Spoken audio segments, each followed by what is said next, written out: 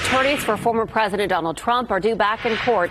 A judge is considering proposed trial dates in the federal case accusing Trump of working to overturn the 2020 election results.